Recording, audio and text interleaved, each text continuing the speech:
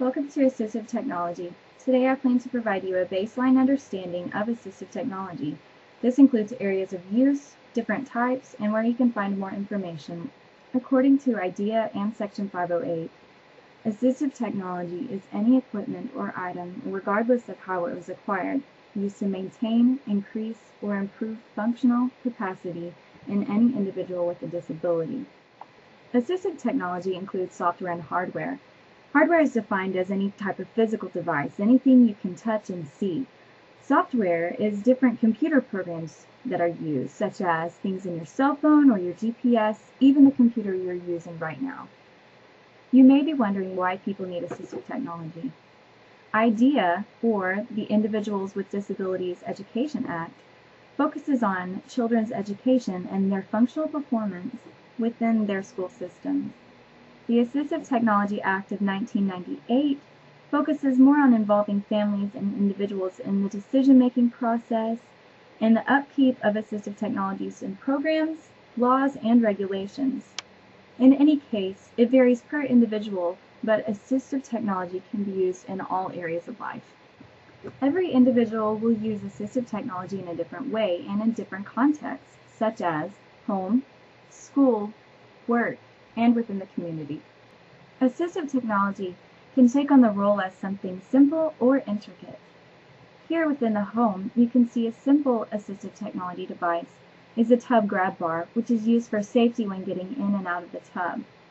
An intricate system, shown here, is used with the assistance of another person for movement in the tub while remaining safe. Always remember, complex technology requires the assistance of a trained professional. A beanbag can be a simple way to change seating options for children at school, while a complex seating option that allows the child to participate is pictured above. This lets them participate at the highest level in a school setting. Always remember, complex technology requires the assistance of a trained professional. A simple option at work for people with limited movement in their upper extremities is a mouse with a tracking ball. A complex system is an eye-gaze response interface computer aid, also known as ERICA.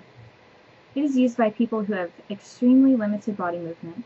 The computer uses eye movement with software to use all programs completely hands-free. Remember, complex technology requires the assistance of a trained professional.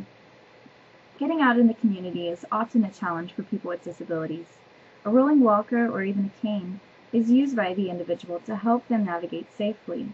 They could be going to and from work, to healthcare appointments, to get the groceries, or even for leisure. An intricate system is an electric wheelchair, which is used for mobility for someone who has much less movement within their body. Always remember, complex technology requires assistance of a trained professional. Barriers with assistive technology can include lack of training, insufficient funding, time restrictions, ineffective assessment and planning processes, procurement and management difficulties, policy barriers, society's prejudice, knowledge and skill barriers, and even access barriers.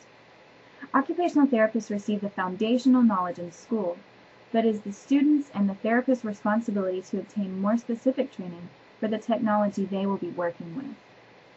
Occupational therapists often find themselves with the role of the procurement and the implementation of assistive technology. But we also find ourselves becoming an advocate, the consultant, educator, trainer, and facilitator. Occupational therapists must practice from a holistic frame of reference. We must consider their body and their mind to be holistic. The main focus should be the client and what is best for them. Occupational therapy has a responsibility to provide information and to match technologies with the user's needs. As OTs, we must use appropriate language. It has to be understandable and adequate, which should allow the families to make an informed decision. Occupational therapists use their skills to analyze the person and the environment and to come up with the best fit. You have to consider the user's preferences, where they will be using it, and the characteristics of the technology.